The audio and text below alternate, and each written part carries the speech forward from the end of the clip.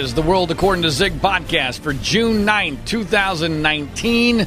My name is John Ziegler. I'm the host of this show where you can still get the truth about the news of the day from a conservative perspective in this world turned upside down. Our website is freespeechbroadcasting.com, and it's at freespeechbroadcasting.com where you can get a link to my other podcast, which we also did a new episode of today, which focuses on news related directly to President Donald Trump, called Individual One. So if you're interested in political news and news related directly to Trump, make sure you check out the Individual One podcast, which today features a really awesome interview with CNN contributor Tara Setmayer. And I urge you to check that out if you have any interest in doing so. Today, we've got a lot of things to get to on the World According to Zig podcast. I had my lunch, which had been scheduled for a couple of weeks, finally with the lawyers who are representing the Michael Jackson estate in all matters related to Michael Jackson, specifically with regard to the lawsuit against HBO for the so-called documentary Leaving Neverland, Brian Friedman and Howard Weitzman. I want to tell you all about that because that was fascinating on a number of levels. And I had a follow-up phone call after that lunch, which was also very interesting. And it's changed my view a little bit of the nature of the case and where this is all heading.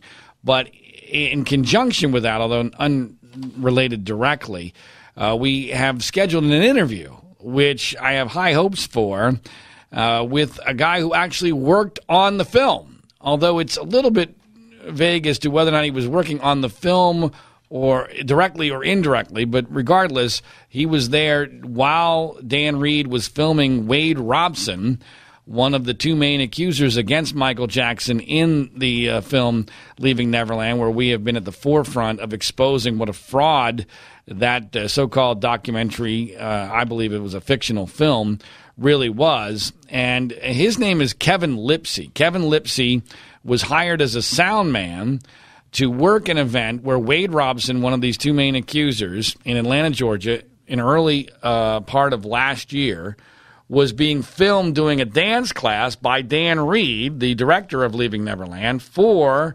this so-called documentary.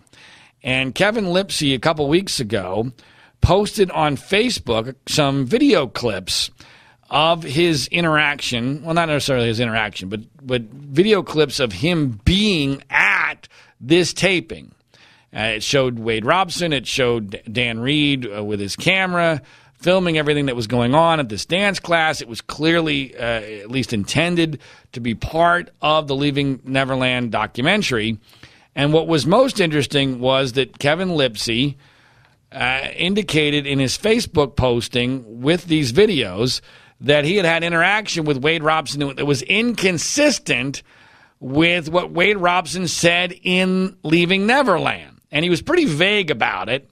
And I reached out to Kevin, and apparently lots and lots and lots of other people did as well, mostly Michael Jackson fans, wanting to find out, okay, what do you mean by this? This is, kind of cryptic, but it's potentially very significant. If you were there essentially working on the film, or at least an event that was part of the film, and you have an experience with Wade Robson that's inconsistent with what he said in Leaving Neverland, then that's potentially important information.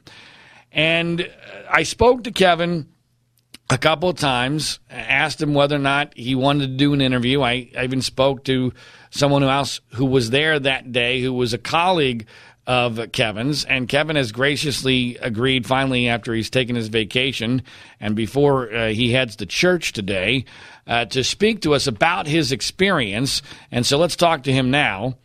Kevin Lipsey, welcome to the podcast. Thank you, John. Thank you for having me. Kevin, I want to start by asking you to tell a little bit about yourself, what you do for a living, and just so people can get a chance to know you a little bit better. Certainly. I am a sound engineer here in Atlanta. I've been doing sound for, I think, about 20 years now. And also I am a minister as well. What kind of minister? I am what they call like an evangelist type minister. Just go around to several different churches, just teaching the Word of God. a Christian minister?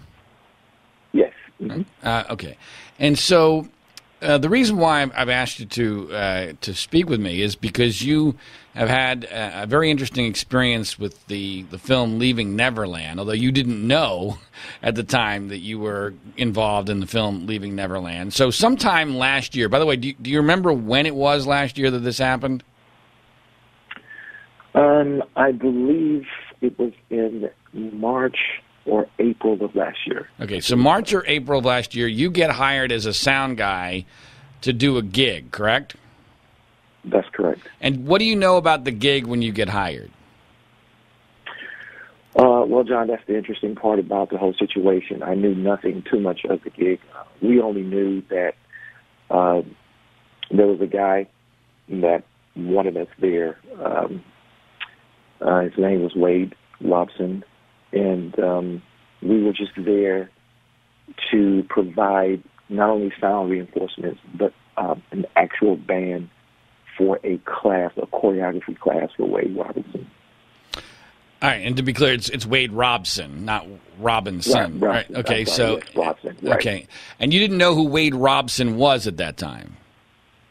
No, I certainly didn't. I found out, I think, during the course of the evening, maybe halfway during the course of the evening, I found out exactly who he was. All right. Well, we'll get to that. We'll get to that in a minute. So you show up and you're part of would you call it a band, a group of musicians? I mean, tell me about the group you're part of that gets hired to do this gig. It's a group of guys, and let me add this: a group of guys who awesomely, grew up. I think that grew up on Michael Jackson. All of us kind of grew up on Michael Jackson albums, records, or whatnot. But we're just a group of guys, man, that here around town in Atlanta, we just go around doing different venues and different events and things of that nature. So it's really nothing special. It was just one of those situations where we were hired to do something, and we accepted it. But like we said earlier, we did not know exactly what we were actually getting into until later on. And to be clear, you're a lifelong fan of Michael Jackson? Lifelong fan of Michael Jackson. Even I'm a PK, so I didn't get to listen to his music very much as a young child. But later on, when I became a teenager and kind of left my mom's house, I kind of, I started listening to Mike a lot. All right, but you had no knowledge that this gig had anything to do with Michael Jackson when you guys took it, correct? No knowledge whatsoever. All right. None. So you show up to this gig. All you know is that you're providing sound/music for a did you know about the dance portion of this? That this was some sort of a dance class? Is that right? Yes, it's some sort of dance class that Wade does. Yes. And you didn't have any knowledge that this was being videotaped or filmed for a documentary, did you? Absolutely not. No. Absolutely not. Okay, so you show up, and this is an all-day affair, right? But do you remember approximately how many hours you guys were there for? It was hard to tell because I do audio engineering. I typically get there before the other guys. So me, myself, it was probably an 8 to 10 hour day for me. Okay. So you get there and you meet Wade, correct? Yes. And tell me about your meeting with Wade. How'd that go?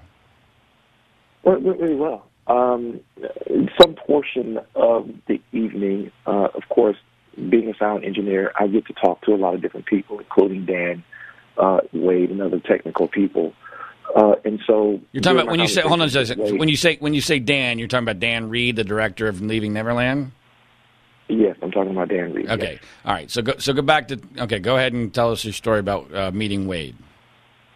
When I met Wade, I was already told by a friend of mine who was actually there on the gig with me who he actually was. I did not know who Wade was when I first saw him.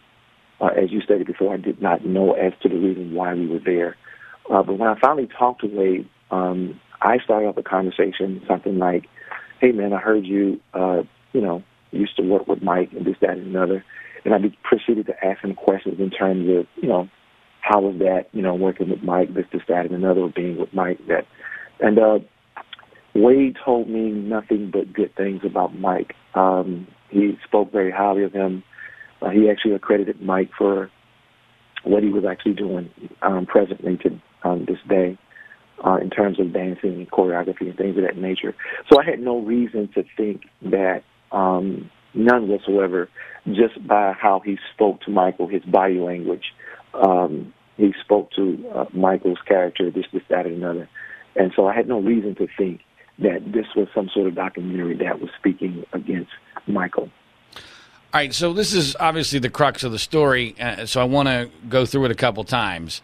So to review, you're there, you don't know who Wade Robson is, but you have a friend who's there with you.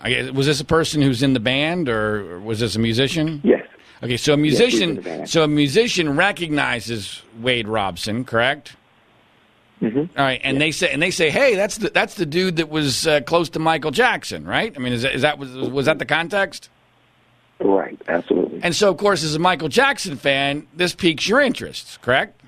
Yeah, absolutely. Right. I mean, of course, you're a big fan of Michael Jackson. This is a guy who's connected to Michael Jackson. You're there to do a gig. So, of course, and you've got lots of time because that's what happens at these events. And so you're going to pick his brain about Michael Jackson. That's a perfectly natural thing to happen, right?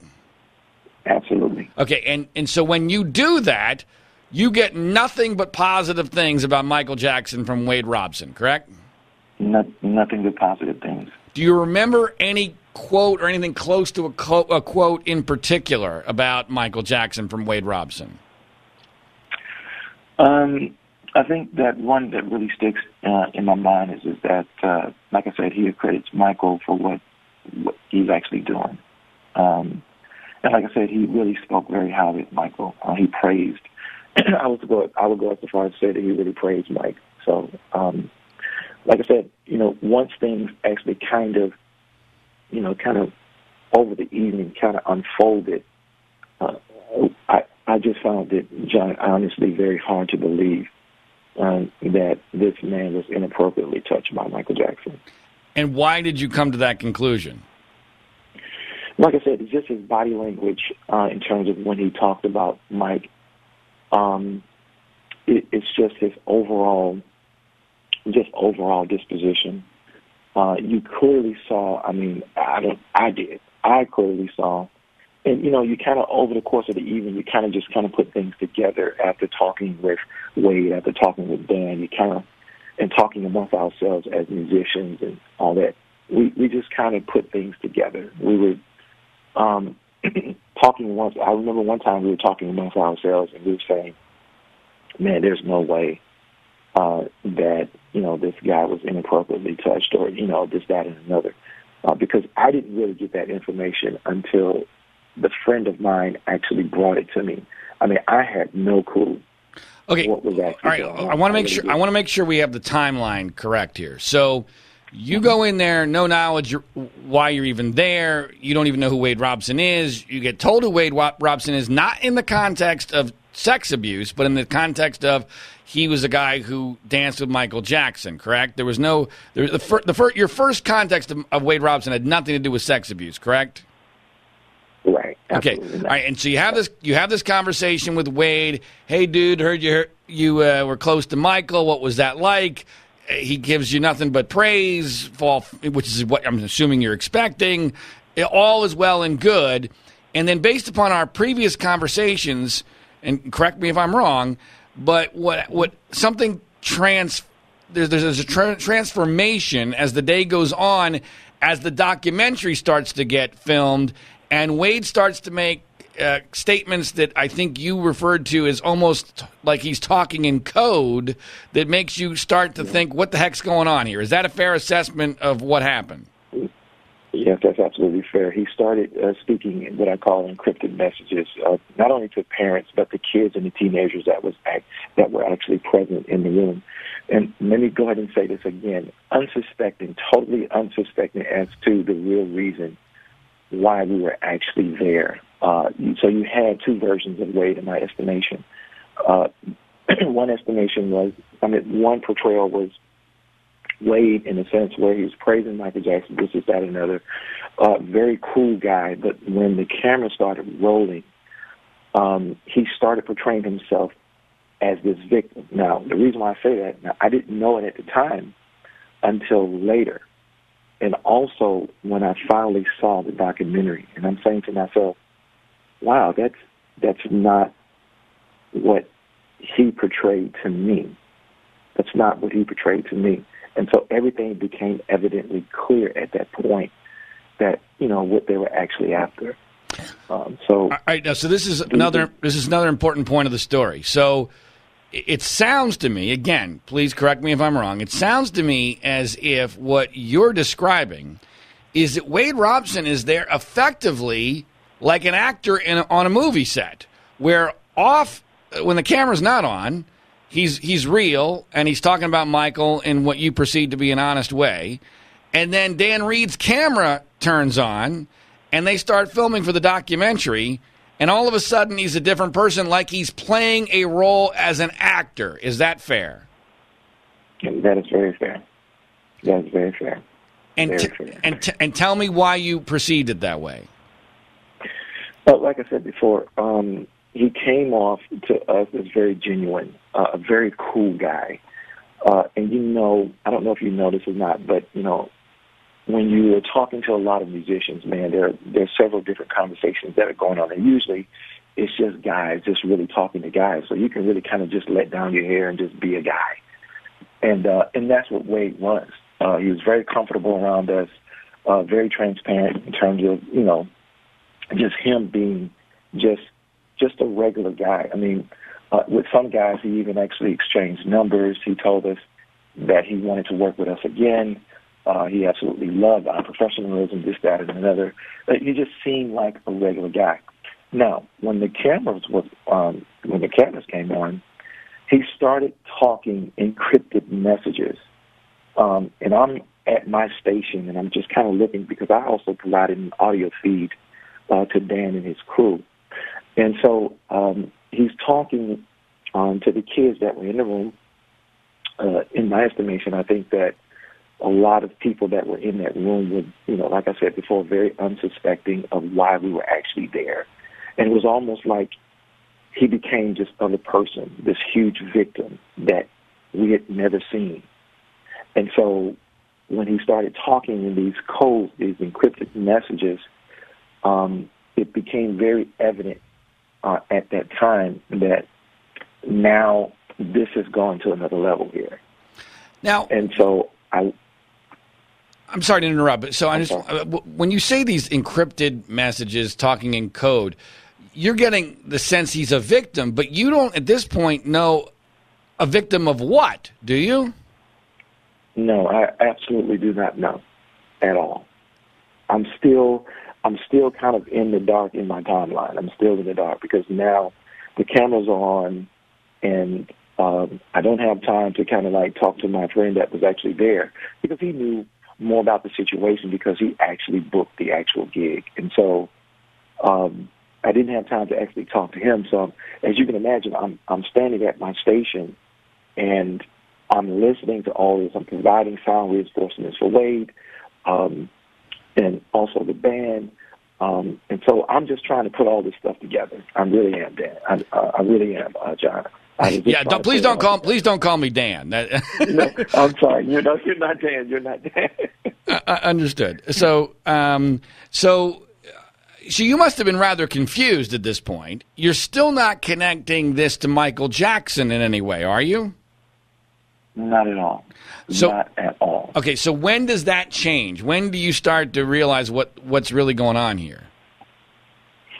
Well, after the video shoot, actually, not video shoot, but a documentary. Now I know it was a documentary.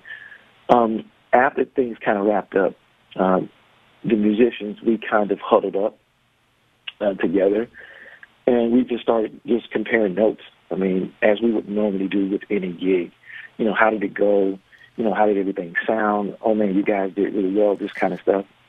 And so one of the guys kind of brought up this whole thing again, which I think it was good for me because I really wanted to know. And so I started asking more questions. And when we actually started, conversing about it and talking about it, that's when we just kind of put one and two together. We were like, wait a minute, so this guy says he was with Michael Jackson. Now these guys are saying that they're doing something for either Netflix or HBO. And now I understand why he was saying these things. So I asked my friend, I said, man, is this guy alleging that Michael has done something to him? And he says, man, I really don't know. He says, I really don't know. But he says, something changed. And I said, absolutely something changed. I said, did you hear how he was talking? And we were just kind of conversing with one another. And they were like, yeah. But then we were like, well, he wasn't talking to us like that when we were just kind of, just guy talk. It was almost just like you said, it was almost just like an act. It was a well-planned act, even to the point where the kids that were in the room, like I said, I know that they had no idea because I actually spoke to some of the teenagers. Honestly, man, they were just actually glad to be in the same room with someone who had been with Michael Jackson. But they didn't know about the abuse allegation, I'm taking. They didn't know at all. Okay. Now, the person you just described having that conversation with, where you're comparing notes, can you tell me anything about them, their name or who they are, something like that, just so we have some verification of this? Oh, yes. He's Alan Smith, very close friend of mine, world-renowned musician, keyboardist. He plays with many artists around the world. Very, very great guy. Okay, well, now I spoke to Al. You gave me his number because I asked you, and this is certainly natural for this kind of thing to happen because this was over a year ago. And Al speaks very highly of you and witnessed you speaking to Wade before everything got started, and has no doubt at all that you're telling the truth about the nature of your conversation with Wade. But Al does not recall, at least in my conversation with him, you guys having a conversation that night about saying, hey, Wade's not telling the truth here about Michael Jackson. Do you have any explanation for why Al doesn't recall that? Like I said, Al and I, we work together on a lot of projects here in Atlanta. And during the course of any gig or the clients that we do have, there's a lot of moving components. There are a lot of things that are going on. He's doing one thing, I'm doing another. He's handling the financial end, I'm handling all of the audio, even the equipment, the breaking down and such, coordinating certain things. And so that could be one reason, because we were just kind of in and out of conversations here, there, where he had to be excused or I had to be excused in order to take care of something. So you think it would be perfectly natural based upon the circumstances? He just doesn't remember that part of the conversation. Yeah, it's perfectly natural. I mean, we forget, man. Plus, we're getting older too. I know the feeling. I know the feeling.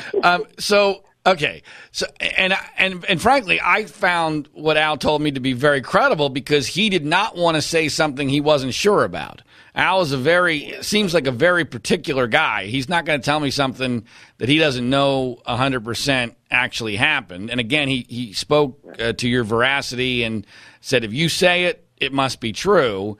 So I'm not concerned about it. I'm just trying to come up with an explanation for why you have a slightly different recollection. But there's a couple other elements regarding Al that are important. Al also says that you guys, when you got paid for this gig, first of all, you got paid really well. Is that consistent with your recollection? Yes, absolutely. Mm-hmm. And you got paid by a company named Jump. And my understanding is that company is Wade Robson's company.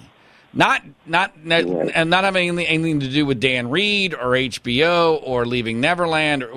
So is that consistent with your understanding? Very consistent, yes. And did you know you were being paid by Wade at the time? No, I honestly didn't. Like I said, Al handles that part of it, and so when he gave me my check, that's when I believe that he told me then who it was actually from. Did that surprise? So, did that surprise you that you were being paid by Wade's company? At the time, it didn't. But looking back on it, I can see how that would look kind of suspect. I really can. You have to understand, John, that I mean, I was there on a paid gig, getting paid very well. I could care less where the money was coming from at that point. Right. So, but looking back in hindsight, I could see how that would be kind of, suspect. Well, it's very strange. I mean, the whole thing is very strange because it sounds to me like you guys were hired by Wade to provide sound and music for a dance class, and that he then invited Dan Reed to come in and film the thing. Like, he's putting on this production so that Dan Reed can put it in a movie, but so it really wasn't technically part of Leaving Neverland. Is that your understanding? That's right. That's a fair and accurate assessment of the actual evening. Like I said, we were brought in for that very reason of actually doing sound and having a live band for a dance class. But normally Wade Robson, normally no one would hire you guys just to do a dance class, right? The whole reason why you're doing that dance class is that Dan Reed, and you have video of Dan Reed with a camera there. The only reason why you got hired is because this is for a major movie, correct? Right. I mean, there would be no reason to hire you. I mean, you don't do a dance class with a orchestra unless there's something really major going on. You just put on music. I mean, that would make no sense from a financial standpoint, especially when you're paying people really well. I mean, how many people do you think were in your group that got paid that day? Oh, man, let me see. Let me do a count in my head. Just give me an estimate. Give me an estimate. So with a keyboardist, a bass player, a lead guitar player, that's 3, a drummer, that's 4, a percussionist, that's 5, probably about 6 guys. Okay, I'm sorry. Wade Robson is not a major celebrity rolling in dough. He's not going to – it makes no sense financially to hire a full band at top dollar so that he can teach a dance class. I know that apparently these people are paying decent money to be part of the dance class, but it doesn't make a lot of sense to me, especially when you're not a massive celebrity rolling in dough. It feels like the money might be coming from somewhere else. Do you get that sense at all? Yeah, that could be a possibility, John. Absolutely, it could be a possibility. Like I said, I mean, you could just tell there was a collective effort to suppress, like I said, the real reason as to why we were there. There was a huge collective effort on Dan's part as well as Wade, for that matter, to keep this. Okay, now tell me about that. What do you mean? What do you mean by that? You said there's a collective effort by Dan to suppress why we were there. What do you base that statement on?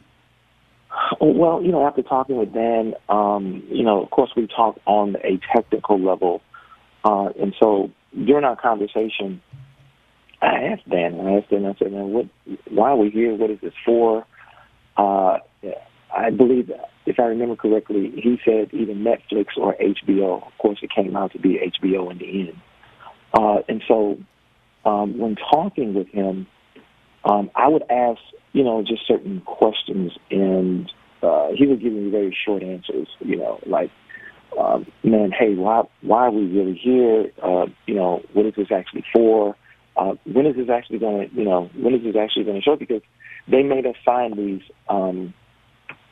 this paper where, I think for a release form or something like that for our image in the video. And so, they did make us sign those. But it was just, you could just tell he wanted no part of us just really trying to get deeper into a conversation. Just really. Well, of course, in his defense, he's busy, He might not wanted to tell people about what was going on with the project. He didn't know 100% sure where it was going to air. So, I mean, there's some explanation for that, but it's clear from your account that Dan Reed was not forthcoming with information. He certainly didn't tell you, yes, this is for a documentary about Michael Jackson being a sex abuser, correct? Oh, absolutely not. I mean, I've worked with a lot of celebrities on movie sets, on doing audio on movie sets, just in live applications where we actually had to work with a lot of people. They're not shy about telling you as to the reason why we're doing what we're doing. Usually people like to brag on those types of things because they're proud of their accomplishment. Sure. This was the opposite. No one wanted to say the real reason why we were there. Sure. Fair enough. Last thing. So the reason why I'm even aware of your story is that a couple weeks ago you posted some of these video clips that you took while there that included Wade and Dan Reed on Facebook. I'm curious, the reaction to that you got, mostly from Michael Jackson fans who are eating up every possible piece of information about this story. What was the reaction to your postings in comparison to what you expected? John, I have to tell you, I did not expect the onslaught that happened. I actually told my wife, I said, man, I really could not imagine being Michael. I had people messaging me through Facebook Messenger, thousands upon thousands of people. Thousands? Thousands? Yes, on a course of a matter of like 2 or 3 days. And I told my wife, I said, I could not imagine what Mike went through. I mean, the response, first of all, I did not want that type of response, but I did not expect that type of response at all. I was just trying to give video evidence of something that I worked on. That's it. And even at that point, I don't even think that I fully knew and understood. I had heard about the documentary, but I did not understand all that was actually going on until I actually started hearing a lot more about it. And then that's when I had to go and watch it. And so, as you can imagine, when I started watching the documentary, I'm looking for that scene of, us in the actual hotel where we actually were. And so, but getting back to the Michael Jackson fans, man, he has some of the most loyal fans around the world. I mean, they absolutely love this man. I clearly see this man as an innocent person in whom I really revere for his talents and his giftings and a lot of his work around the world. But I clearly did not expect the many responses. I mean, people absolutely love this guy.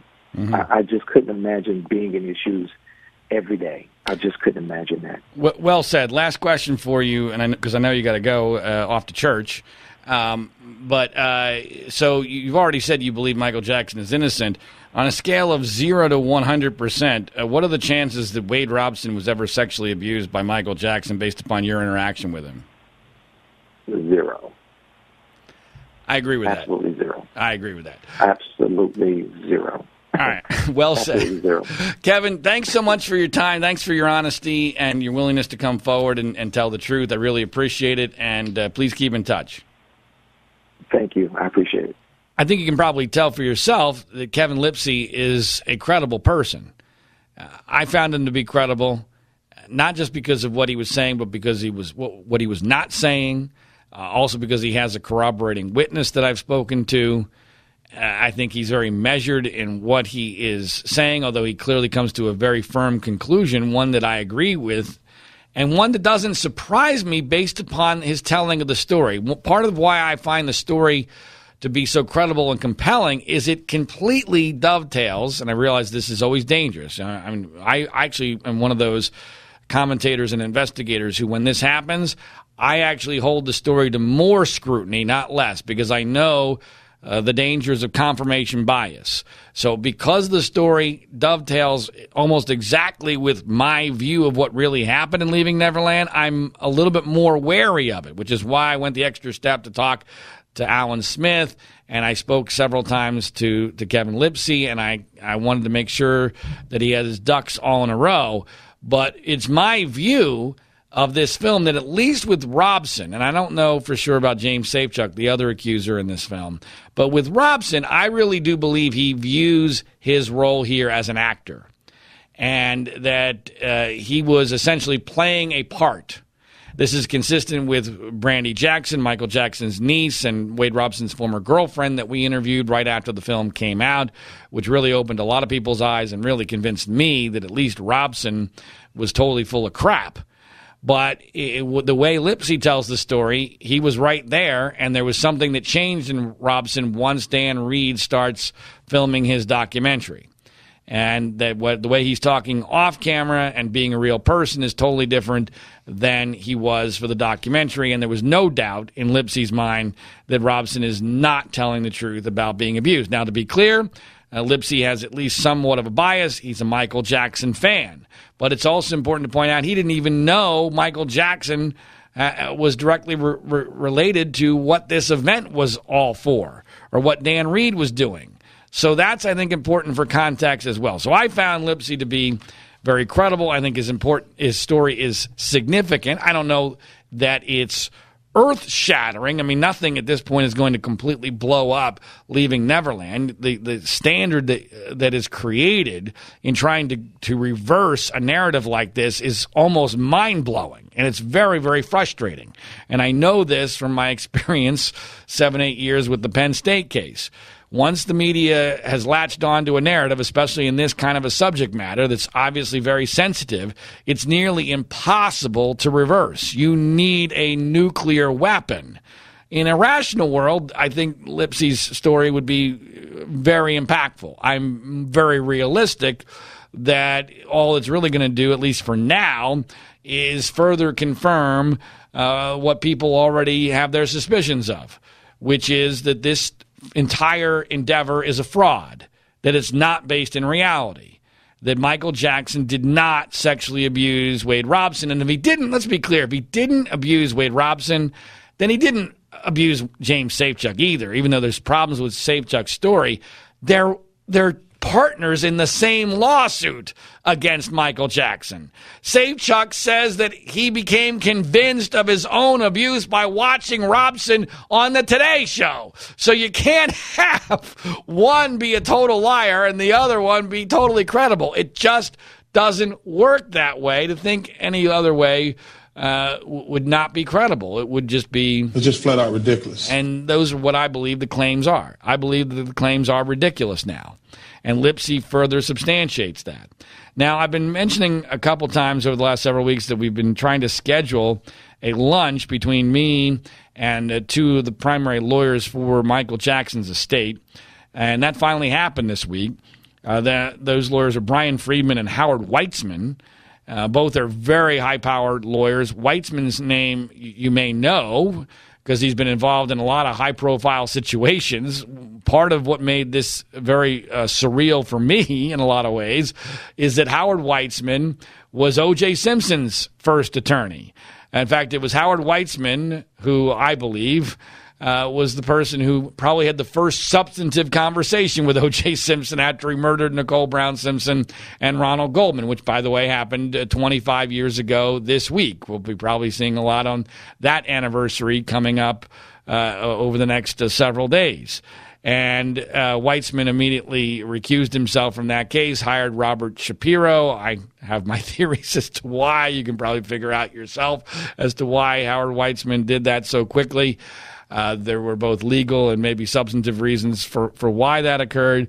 And then the other part of that that is strange to me in this very strange situation is that, so we had this lunch, and we had the lunch literally right across the street from the old Mezzaluna restaurant. The Mezzaluna restaurant does no longer exist, but the Mezzaluna restaurant is where Nicole Brown Simpson had her last meal and where Ronald Goldman, who O.J. Simpson also slaughtered, was working, and was why he ended up going over to Nicole Brown's place to return her glasses that she left at the restaurant that night. So that was weird. And then there's also an O.J. Simpson element. People probably already know this. There's an O.J. Simpson element to my life since I was tangentially involved in O.J. Simpson going back to prison for the whole Las Vegas situation, partially because I had dated Ron Goldman's sister, Kim, and felt like it was my obligation to try to keep the pressure on O.J. Simpson as much as possible. And then, just to finish off the O.J. connection to this whole business, that one of the HBO lawyers is Petrocelli. I think his first name's Andrew. I think it's Andrew Petrocelli, who was Kim Goldman and the Goldman family's lawyer against O.J. in the civil case. So it's an incredibly bizarre situation, very surreal. It kind of shows you, by the way, that the legal environment in Los Angeles hasn't changed all that much in the last 25 years. But so that was the background. And didn't necessarily relate to the substance of the lunch, but I have a very strange life, and I found this to be an odd occurrence. I liked Howard, and I liked Brian maybe more than I expected to, because I don't really like people in general. I don't trust people, especially high-profile and high-powered people, because they always have an angle. So I'm not trusting, and I don't like humans. And I also don't think very highly of most people. But my overall general assessment, and let me be clear, I'm only going to provide general assessment of what happened in this lunch, because I'm confused as to what was on the record and was off the record. So I'm going to basically assume that virtually everything was off the record out of respect for Howard and for Brian. But I do think there's some takeaways that are important that people will be interested in. And so my general takeaway is, first of all, Howard and Brian are very smart people. They know what they're doing.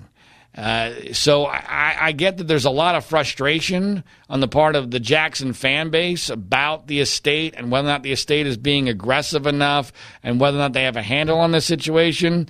My sense is I was a little bit concerned during the lunch as to whether or not they were aggressive enough.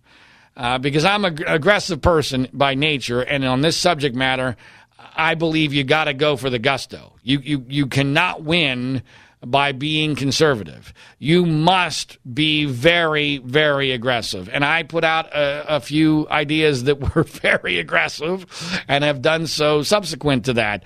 Put out some ideas that are very aggressive. And to Howard and Brian's credit, I think that they have considered them. I doubt that they'll actually use them, but I feel confident that they actually have contemplated them and given them those ideas the respect that they deserve. And a lot of this was really just an exchange of ideas, information, theories about the case. We talked a lot about what the motivations for Robson and 𝐍𝐞𝐾 are. We talked a little bit about Oprah Winfrey, with whom Howard Weitzman has a relationship. By the way, I am now convinced, and this is not quoting Howard or Brian, but I am now 100% convinced of something that I have theorized for a while, which is that Oprah Winfrey does not believe that Wade Robson and James 𝐍𝐞𝐾 were sexually abused by Michael Jackson. I don't know that she's 100% convinced that they were not abused, but gun to her head, there's no doubt in my mind that she would not feel confident in saying that they were sexually abused. And that's why she falls back on this bogus, this isn't about Michael Jackson canard. I don't know for sure what her motivation is, but I am more convinced now that this is really a corporate shell game. That this she just views Michael Jackson as a chess piece in her own game.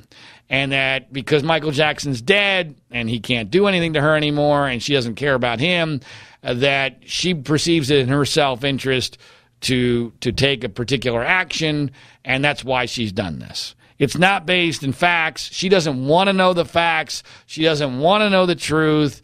She just wants to be able to have done her chess move and make it work for her without any real blowback or repercussions. And that's sad and it's unfortunate, and it's important because the easiest way for Leaving Neverland to be discredited in the public consciousness would be for Oprah to recant her support. I've never believed that was realistic, although I thought it was worth a shot. And it's particularly frustrating because I don't believe that she really believes in the film. I do not believe that. And I never really have, but I'm more convinced of that now. As far as the motivations and what's really going on in the big picture, one of the things I found interesting was that Howard and Brian disagree on some of that, which I thought was healthy. I mean, they're clearly thinking about this in an independent fashion.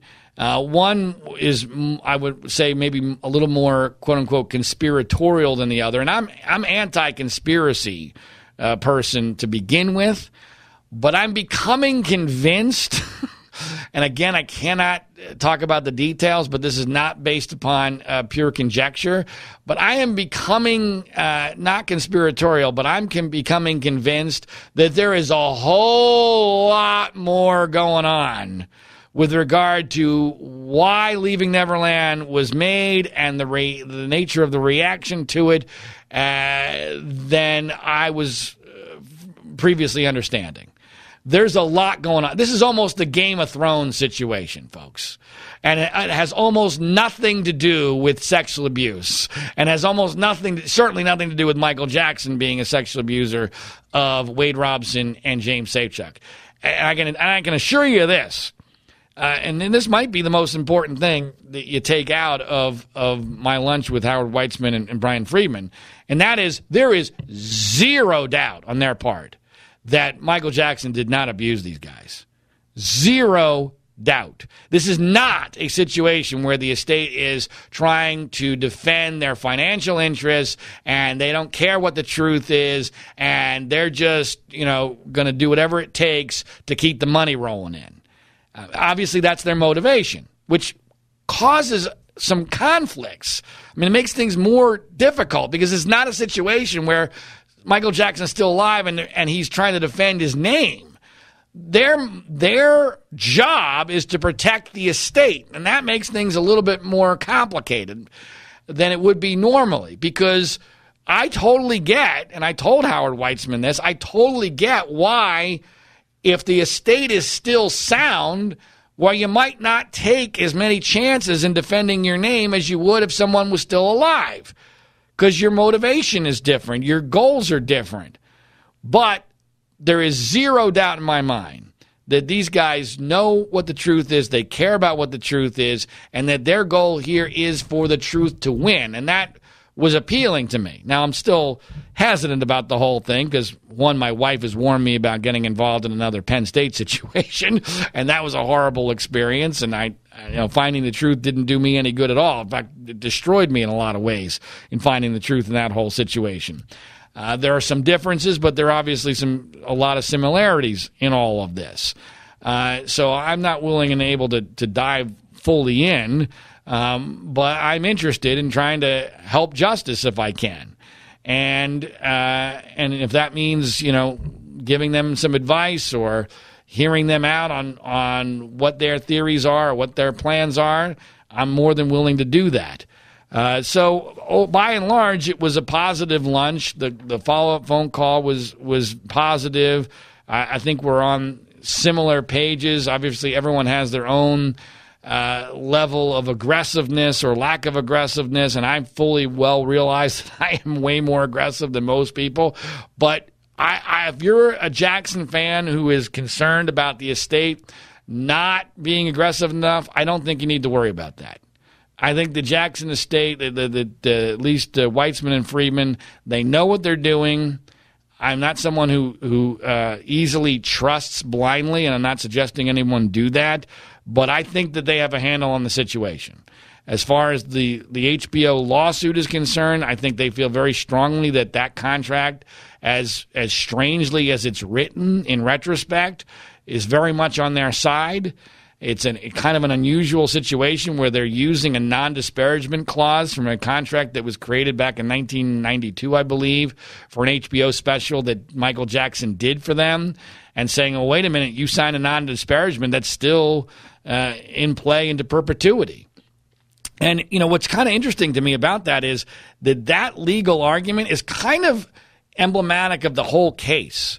because in retrospect, it seems kind of strange. I mean, it's hard to interpret. Well, how in the world could a 1992 concert contract prohibit HBO from doing a documentary in 2019 about Michael Jackson and sexual abuse? But you have to remember the context of the time. In 1992, Michael Jackson's the biggest star in the world. He has all the leverage literally in the world. HBO is the biggest thing that they've done to that date. So in those negotiations, it is perfectly rational to interpret everything as being exactly as it's stated, and to interpret everything exactly as would be in the favor of Michael Jackson, because he has all the leverage. So yes, I can see, and I think this is really the only concern that the lawyers have, is that some 2019 judge might not understand that full context and might go, oh, wait a minute, I realize this is what the contract says, but that seems ridiculous all these years later, and just arbitrarily decide that the contract doesn't say what it actually says. But there's a very strong argument to be made, though, wait a minute, that's exactly what was intended, because that's where all the leverage was. And that's, when I say it's emblematic of the larger case, you also have to understand with Michael Jackson, his actions back in that time period, even with these two accusers, have to be interpreted through the lens of this being the most famous man in the world, who's worth ridiculous amounts of money and who looks at the world in a very, very different way. He's living a truly unique experience, and therefore you can't interpret all of his actions in the same way you would a normal person. And so that's why, a large part of why I have shifted my belief about whether or not Michael Jackson in general was a sexual abuser. I am positive that he did not abuse James Safechuck or Wade Robson, about as positive as I can be. And if they're lying, then it certainly seems to me as if there's a very good chance that none of these allegations are actually true. So anyway, I will keep you updated on if anything happens with regard to the Jackson estate lawyers. I really don't know whether or not there'll be any contact in the future, but it was an interesting lunch, and I think that these guys, know what they're doing. They've got a handle on things, and I wish them the best, because I want there to be justice to be done. I want the truth to win. I'm always very concerned and pessimistic about whether or not the truth can win, especially in this kind of a situation. But if anybody can pull it off, these guys can, because they actually have resources. It's an unusual situation where people fighting against a colossal narrative actually have resources and brain power and the wherewithal to get this done. So I'll be very curious to see what happens, and if I can help in some way, I will. A couple other notes regarding what's going on with Leaving Neverland.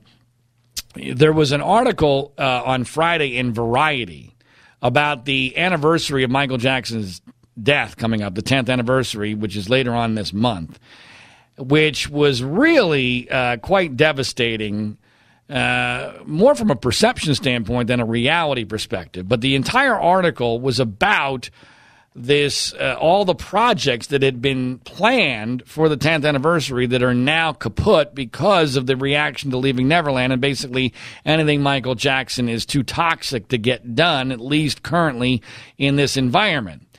And a couple takeaways from the Variety article. Number one, it's a self-fulfilling prophecy, because especially in Hollywood, where perception is everything, if Variety writes that something is toxic, then guess what? It becomes toxic.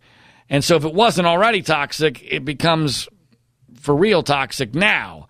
That's number one. Number two, the level of detail in the story is disturbing and strange, because for a story like this to get written, there's no way that Variety knocked on every single door of everybody who makes content, which is now, a ridiculous number of people in the entertainment business, and asked, hey, you got any Michael Jackson projects that are getting torched because of Leaving Neverland? I mean, that would take a ridiculous amount of time. It's not realistic. It's not the world we currently live in.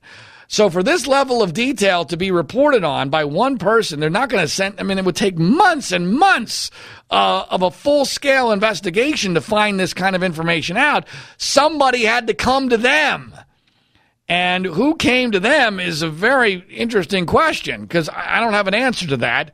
But it's important to point out that somebody is coming to them with this kind of information. Maybe not in all the circumstances, but at least in some. Because, again, you would need enough breadcrumbs to know where to go. And there's no way you would know where to go based upon the nature of the article, especially in this day and age where Variety is not paying a dozen people for weeks to investigate what projects are being killed off because of Leaving Neverland. That's just not going to happen. And so I think it's important to point out that somebody clearly has an agenda here. This is a corporate agenda that we're seeing in that Variety article. But you know what? That corporate agenda may have been short-sighted. Because even though in the short run it's damaging to the Jackson estate by creating this perception that everything Michael Jackson is toxic, even around the 10th anniversary of his death, at least here in America. It might not be internationally, because there's some other things internationally that are going on that don't seem to be impacted. But at least here in America, there seems to be at least a temporary toxicity issue. But whoever or whatever forces were behind this were very short-sighted, because what they're also doing is helping the estate's lawsuit against HBO, because it's proof of damage. Because that's one of the things that the HBO lawsuit is going to need eventually, is proof of damage done by HBO. Well, this Variety article is a perfect example of that. So whoever's behind this is either not very smart or is rather short-sighted. I'm not sure which, but I did find that to be of interest. There was another article I want to mention that was a little older in Deadline, and this is just amazing. It's a perfect example of how journalism is totally dead. But Deadline did an article about the director of Leaving Neverland, Dan Reed, where Dan Reed defends his controversial film, and he says, "I stand by every second." And it was basically a Dan Reed fluff piece. And it was written by a guy by the name of Matt Carey. Well, Matt Carey is not a Deadline staff writer. But who is Matt Carey? Well, if you go to mattcareybooks.com, it's obvious that Matt Carey is effectively a sex abuse activist. Now, to me, that ought to at least be cited in the article. To my knowledge, it's not. I'm pretty sure it's not. So if I somehow missed it, I don't think I did. But, I mean, for the idea that he even was allowed to write this article is absurd.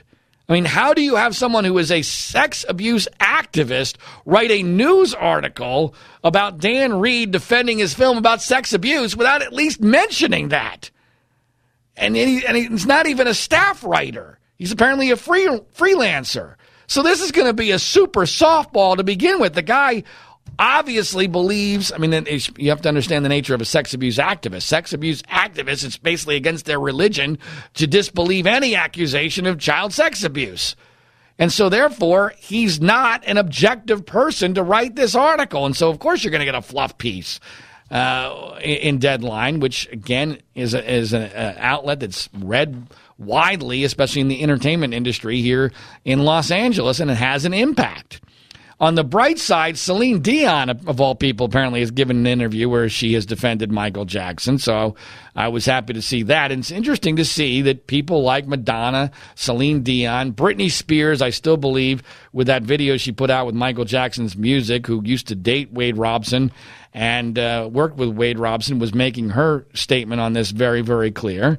Boy George, there have been some other people who have been defending Michael Jackson against obviously an environment that is not conducive to doing that. So I found that was good news. I also want to mention, and this may or may not be related to the lunch, but I received a direct message a couple of weeks ago on Twitter from a media personality who is Oprah-like. She's not quite at Oprah's level. I mean, no one's really at Oprah's level, but she's at the level just below Oprah.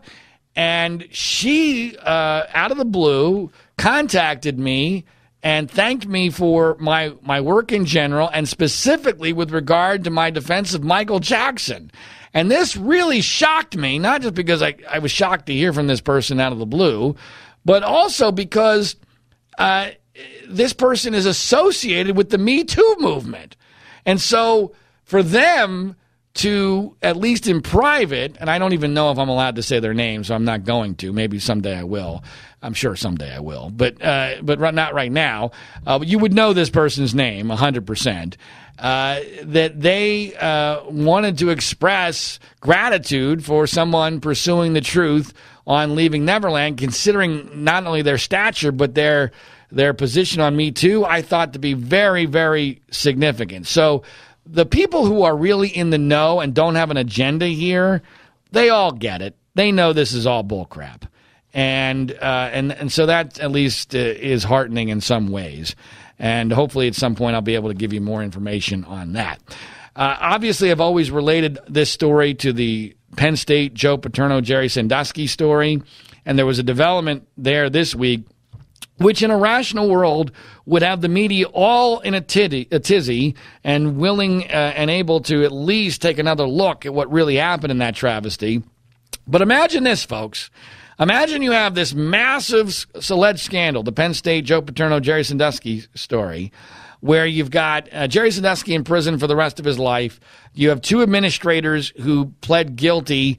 They didn't think they were going to jail, but they ended up going to jail because they were basically lied to. You got a third administrator who was convicted of a misdemeanor, who a federal court tossed out his conviction, but now the state is appealing. That's Graham Spanier, the former president of Penn State. So you have all these horrendous repercussions of this massive scandal. And imagine if the primary prosecutor, the lead prosecutor on the Sandusky case, and the guy who was at the forefront of the charge against the Penn State administrators, at least at the beginning, Frank Fina. Frank Fina just had it recommended to the state Supreme Court that his law license be suspended for a year and a day. Not for something unrelated to this, for his actions directly related to the case. Imagine that. Now, this has not been done officially yet, but if history is any judge, he's going to lose his law license for at least a year. And when that happens, I guarantee you it's going to be a minor blip that no one's going to say, well, wait a minute, hold on a second. Everything about this case, we're relying on Frank Fina. Frank Fina's fingertips are everywhere. And by the way, the only pornography found in the entire case, which is unheard of in a serial pedophilia case, especially when it comes to male-on-boy sex, the only pornography found was found in the email of the investigators and the prosecutors and some of the judges, including the email of Frank Fina. So you got Frank Fina being found with pornography, and Frank Fina's misconduct with regard to the Penn State General Counsel, Cynthia Baldwin, his actions were so egregious that the state Supreme Court appears as if it's about to suspend his law license for over a year. And the media is just going to go, oh, boy, that's kind of strange. Yeah, well, no need to take another look at this. It's absurd. It's just unbelievable. You cannot be serious. But the media has its narrative, and they have their fairy tale, and they don't want to relook at this because I think they sense that if they do, they're going to be exposed as the frauds that they are because they didn't do their job. They bought into a bullshit story that's a complete fraud, and I've proven the whole thing, and you can find out more about that at framingpaterno.com. There's a Joe Paterno, Michael Jackson angle, I think, in another story involving Martin Luther King Jr. This is amazing, and I'm going to probably write about this for Mediaite in the next day or two, but most people probably haven't even heard about what's going on with Martin Luther King Jr. It's amazing. This story, which is in The Guardian, I think in a lot of ways represents everything I believe about the Martin Luther King FBI story, only from the opposite direction, because it kind of proves how in the tank the media is for Martin Luther King Jr. But you probably haven't even heard about this because the media has essentially censored the story. So here's the story from The Guardian. Headline, a historian's claims about Martin Luther King are shocking and irresponsible. Subheadline, a recent essay claims the civil rights leader was present during a rape, but the evidence is shaky and there's reason to be skeptical.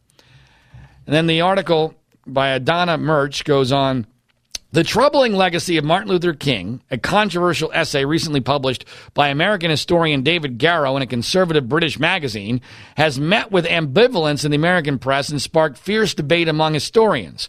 Armed with salacious archival material from a recent FBI documents release, Garrow has written a shocking account of the iconic civil rights leader's sexual misconduct, ranging from numerous extramarital affairs and solicitation of prostitutes to the allegation that he was present during the violent rape of a Maryland churchgoer. Garrow, a Pulitzer Prize-winning King biographer and historian of the civil rights era, insists that a, quote, fundamental reconsideration of Martin Luther King's historical reputation is imminent. Indeed, Michael Moschbacher, a columnist for Standpoint, the magazine that agreed to publish the essay after it was rejected by publications including The Atlantic, Washington Post, New York Times, and Guardian, which is what I'm reading from, went even further, arguing that the FBI recordings, quote, reveal King to be the Harvey Weinstein of the civil rights movement. The debate about Garrow's sensational revelations has prompted a compelling exchange among professional historians about the standards of historical evidence and the use of intelligence sources. King's sexual indiscretions have long been known or suspected. The more explosive claim in Garrow's almost 8,000-word story hinges on a handwritten annotation on an FBI report alleging that King was present during a woman's rape and not only failed to intervene but actively encouraged the attack. The intelligence document Garrow cites, a summary report, though not a direct transcript of the clandestine FBI recordings of King, nestles the rape allegation within a broader account of King's multiple affairs with married and unmarried women, participation in orgies, and direct exchange of money for sex. The report's cover page is dated 1975, 5 years after King's death, but it is unclear when it was produced. The document describes how King and a handful of Southern Christian Leadership Conference officials checked into Washington's D.C. Willard Hotel along with several women parishioners.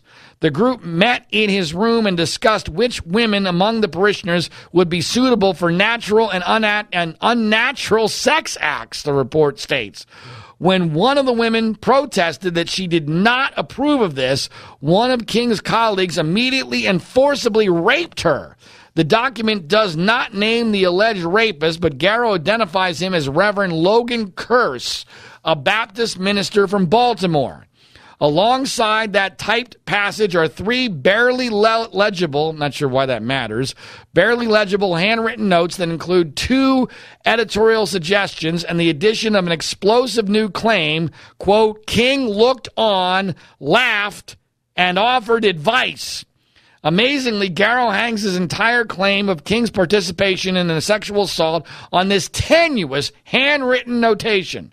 Particularly suspect is the description of King looking on, given that the report was supposedly drawn from audio recordings only. I'm not sure how that's much of a stretch. I mean, if you've got an audio recording of all these guys in the same room while you hear a rape going on, and one of them's giving advice on how to handle the rape, I think it's pretty fair to say King's looking on, but I digress.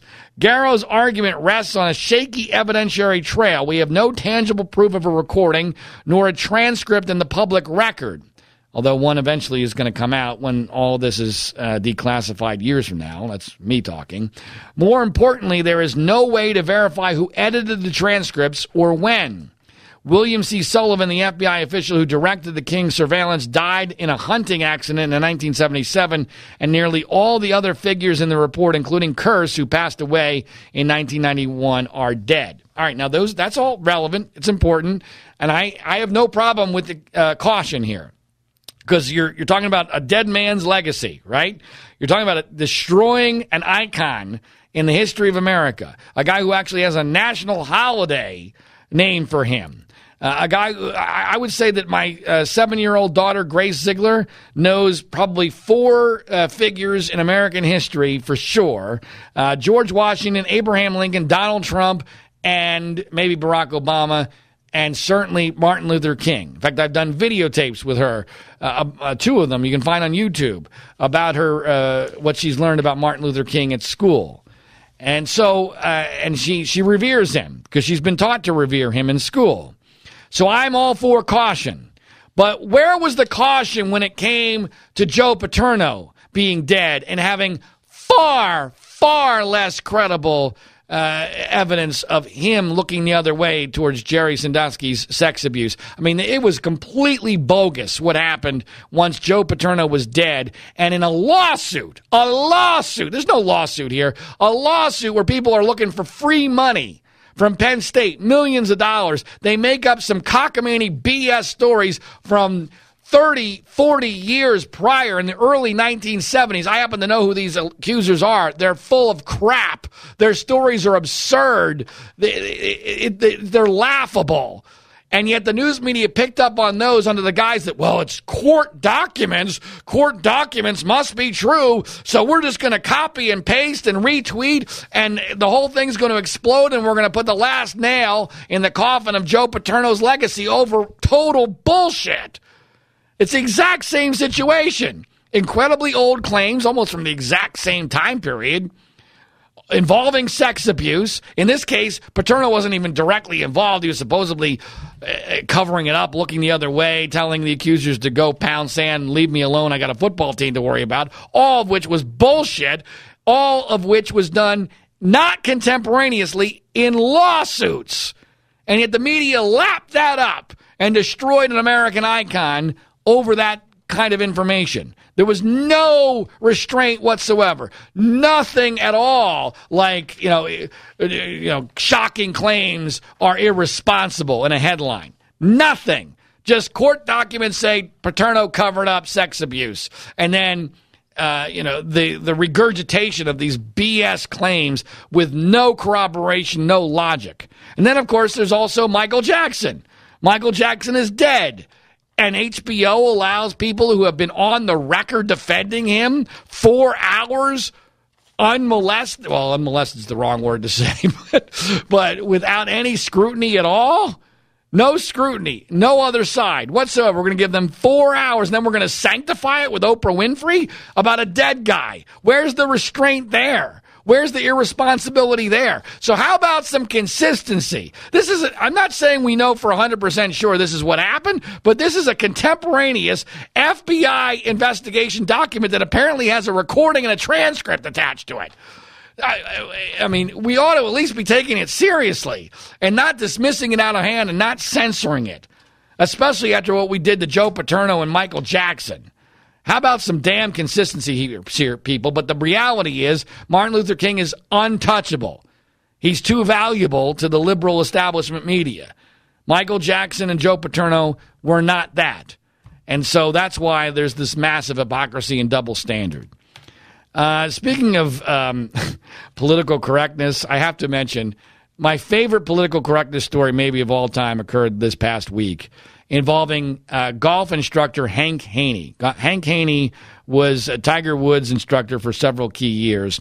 And Hank Haney has been in the news because he had the audacity prior to last week's Women's U.S. Open golf tournament to jokingly predict that a Korean was going to win the tournament, probably someone named Lee. And the reason why he did that was because, well, let's face it, almost all the top golfers on the LPGA Tour are Korean, and many of them are named Lee. And so he was making a joke about this, and he got torched. He got suspended from his Sirius satellite radio show. Tiger Woods attacked him, which was awfully rich, given Tiger Woods' misogynistic background. And so he gets completely torched over this. Well, what ends up happening? You can't make this up. A Korean named Lee wins the U.S. Open, just as he suggested. Not just a Korean named Lee, a Korean named Lee 6. She actually puts the number 6 in her name because there's that many Lees on the LPGA Tour. So she needed to identify herself as Lee 6. It's actually her real name now. And then, so Hank Haney gets crushed for the joke. It's just a freaking joke. More than legitimate. And then when he's right, no one puts it in the proper context in the media because they already have their narrative. And Haney even gets crushed for defending himself, saying, hey, I was right, and here's why. I mean, nothing tells political correctness, shows political correctness more dramatically than making a joke about a prediction, being right about the prediction, getting crushed for the prediction, and then getting crushed again when you explain why you were right about the prediction. That's the crazy world we're living in right now. And it's just flat out ridiculous. But that's the world we live in. Although we're not going to live in this world for very much longer, apparently, because according to a new Australian study, the global warming is going to destroy human civilization by 2050. Human civilization will be destroyed by 2050 thanks to global warming. As you probably know, I am not a believer in catastrophic man-made global warming, at least not that it's been proven or that we can do anything about it or that it'd be worth trying to do anything about it. I believe this is much ado about very little, that there's extrapolation of bad data going on, and that this study is another perfect example of that. But I also find it amazing. It's an amazing coincidence that all these doomsday predictions, they always come to fruition at the earliest date that those who authored the predictions are confident they will no longer be around to be accountable. Isn't that amazing? I mean, think about this. If you're in your 50s, right? If you're in your 50s and you're a climate scientist and you're making a doomsday prediction, what would be the perfect date for the doomsday to occur? Well, if you're in your 50s, you want it to be when you're in your 80s, because you're probably either going to be dead or you're going to be in a rest home or no one's going to care. Your career is going to be long over. There's going to be no blowback to you. Well, isn't it amazing? Isn't it amazing that 2050 is the new date, at least according to this Australian survey, that global warming is going to not just ruin the environment, but destroy human civilization by 2050. You know, I have no interest in living to 2050. I really don't. My goal is to live at least to 72, 75 range, get my kids out of college, maybe see a wedding. After that, I have no interest in living. That's even if I'm in good health, because life is barely worth living as it is when you're young. But when you're that old, I really don't see the value in it. I mean, who knows what will be happening then? If my kids are giving me some reason to hang around, then I will. But I got to tell you, this actually gives me a motivation to live to 2050. Just to get to 2050, just so I can, say, go fuck yourselves, you were wrong, and then I can die. Because I'm so damn sick and tired of this bullshit. It is such obvious bullshit. And yet, there'll never be any accountability because there's inherent plausible deniability in the prediction because those people won't be around and the prediction will probably be forgotten anyway. It's a lot like what Trump does. They understand if you make a prediction for doomsday, people get all freaked out, but there'll never be any accountability. And by the way, you can always claim, well, it didn't happen because we stopped it from happening. It's the perfect scam. Anyway, all right, that'll do it for an extended edition of the World According to Zig podcast. Again, please make sure you check out the Individual One podcast as well. We may or may not, I'm not sure yet, be doing another episode on Father's Day. It depends on what my family has planned for me on Father's Day and how the U.S. Open is going. So it depends. We're in a holding pattern whether or not we do another one next weekend, but there'll be another episode of the World According to Zig soon. As is always the case, I ask only two things of you. Please make sure that you share this via social media, Twitter, Facebook, word of mouth, what have you. And also, number two, do yourself a favor. If you're one of those people who sleeps when you sleep, you use sheets, please pay attention to this important message. My name is John Ziegler. Our website is freespeechbroadcasting.com. Coffee? Oh, thanks. How did you sleep? Ugh, like a baby. I don't want to get out of bed. Ever. These sheets are incredibly soft. What did you say they're called again? Performance bedding by 𝐋𝐞𝐶. Performance bedding? Yeah.